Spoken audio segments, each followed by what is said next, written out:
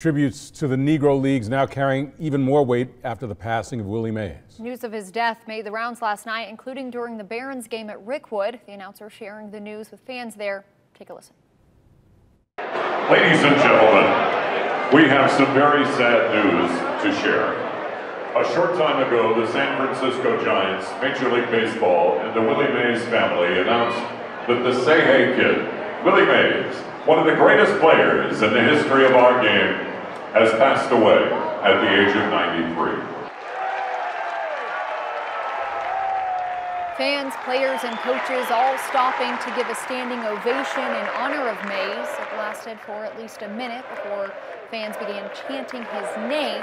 So many of you have reached out to us saying you have stories about how Mays impacted the community. Our James Giles spoke with one man today who says he had a special encounter with the Say Hey Kid right here in the Birmingham area. James?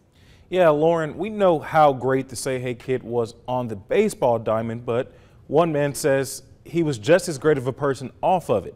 Bessemer attorney Cliff Hardy says back before Willie Mays' fame and glory, his run-in with the baseball legend started with Mays' aunt, Lula Mays.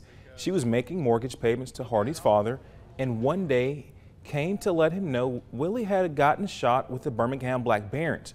The only problem, she needed to use the mortgage money to pay for Willie Mays' uniform, which was around $27. Years later, Mays would come back to Hardy's dad to pay off his aunt's mortgage payment, pulling up in his black limousine. And they go down the driveway to my dad's little office down in the basement. And the accountant said, Mr. Hardy says, how much does Miss Lula Mays owe you? And Daddy said, oh, whatever it was, $600. And Willie turned to the accountant and he said, pay Mr. Hardy. Yes, sir.